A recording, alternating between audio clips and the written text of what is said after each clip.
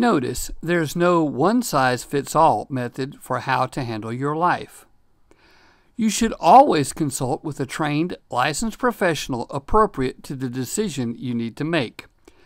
Medical, legal, financial, nutritional, religious, or other professionals should be consulted before making a life-altering decision. Use information from this course at your own risk. Hello and welcome to How to Manage Your Monkey. I'm your host, David E. McClendon, Sr. And today we're going to give you the second part of our introduction. But first, let's start off with a word of prayer. Dear Heavenly Father, we come to you in Jesus' name. Thank you for the many blessings you've bestowed upon us. Thank you for all the wonderful things you've given us. Thank you for all the people that have come to try to learn a little bit about Life Recipe to help get some balance in their life. To get things worked out the way that they need to have and get some organization in their life. Please be with all of these people, and please be with all of our students. Please be with our family and bless us. Thank you for everything that you've done for us. We know that everything is yours, Lord, and we just have to be good stewards of all that you give us. It's in Christ's most holy, most precious name that we pray. Amen. Well, I told you yesterday, where we left off the last video, talking about how we had the new job, and we thought that that would be the change in our life that would be for the good. But what it ended up being was actually made things worse. And what I mean is, okay, we started out with this new job. I'm working for a supervised lender, which a lot of people call a finance company. Well, I was working for this finance company, and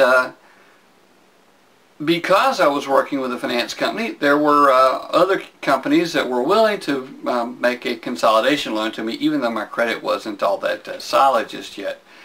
And nobody told us that you shouldn't consolidate utility bills. You shouldn't borrow money to pay off the light bill, the water bill, the phone bill, the gas bill, that type of thing, because next month the light bill, the water bill, the phone bill, the gas bill are due again, and so is the bill on the consolidation loan. And what we learned too late was that I should have called and worked out things with the different utility companies.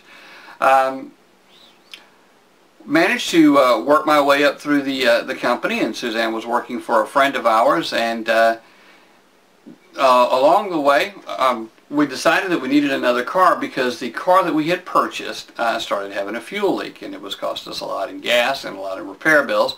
And we decided to trade that car for another car, and that seemed like a reasonable thing to do. So we traded that car for a Ford Festiva, and because this car was small, very maneuverable, and got a lot of great gas mileage, we decided that we should take on a paper route. Well, Suzanne went to sign us up for a paper route, and we ended up getting signed up for two paper routes that were adjacent. One was in a very good neighborhood, and one was in a not so good neighborhood. And we went out, we managed to build these paper routes up, and the paper routes themselves, even after working on them, weren't all that profitable. It was profitable, but not that profitable. But we learned that by putting the Avon books, the Tupperware books, and then later Amway books into the newspapers, that we could increase sales on those particular venues.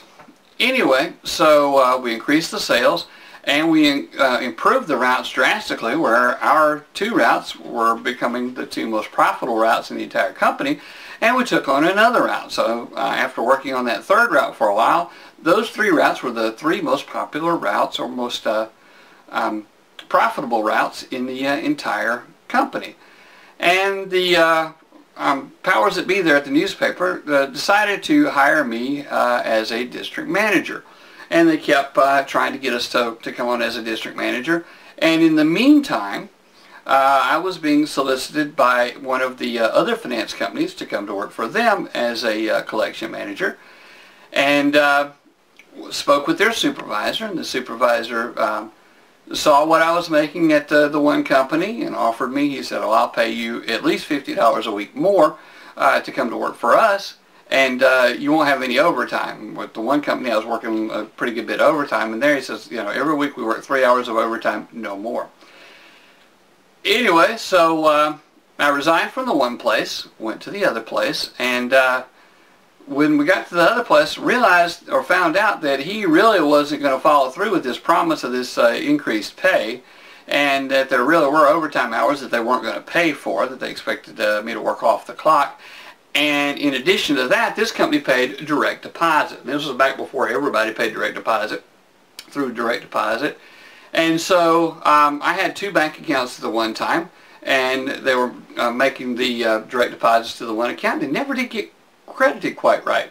And so I said, well, maybe we'll try it over at the other bank. Maybe the interface between the 2 banks will work better between the company that's paying me and my other bank, because it's a larger bank. And they never got that worked out right either. The money would come in, it looked like it was deposited, and then it wouldn't be, and I'd write checks assuming it was deposited after having checked it, and checks would return. And lo and behold, one of the checks returned was to this company that I was working for now, for payment on an account that I had with them, one of those consolidation loans I told you about. And when the supervisor heard about this, he told the managers that if any other checks come back, you need to fire him. Well, so here I am, our pay is in jeopardy, and so we went ahead and accepted the offer. The newspaper kept offering about district manager, and so I went ahead and accepted their offer, and what I was supposed to be was a floating district manager. And my job was going to be to assist the other district managers, since I had had great experience out on a newspaper route. Suzanne and I had built up the 3 newspaper routes, and we'd done very well with that. They thought that we could help the district managers build up their routes, get things better profitable on the routes. And so they hired me to come to work for them, again with a promise of higher pay.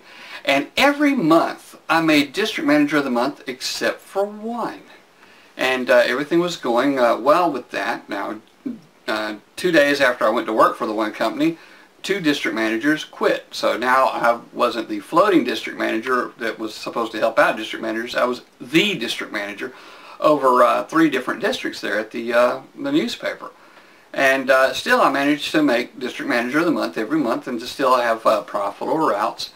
And things looked fairly well until we got pregnant.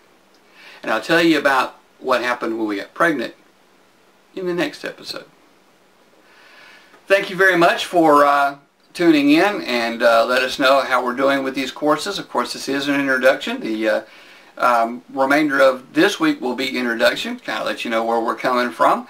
And in the meantime, check out Suzanne's blog at psannie, that's ps-annie.blogspot.com, and see a little bit more about where she's coming from, learn a little bit more about her, and let us know what you think. Drop us a line, email or comment in the comment box below, and we'll look forward to seeing you again next time. And don't forget to subscribe to this channel.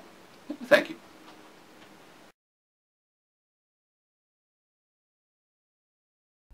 Thank you. Notice that there is no one-size-fits-all financial, nutritional, lifestyle plan that will be right for everyone or every situation. Always consult qualified professionals before making any life-changing decisions. This information is to be used for education only. Use this information at your own risk.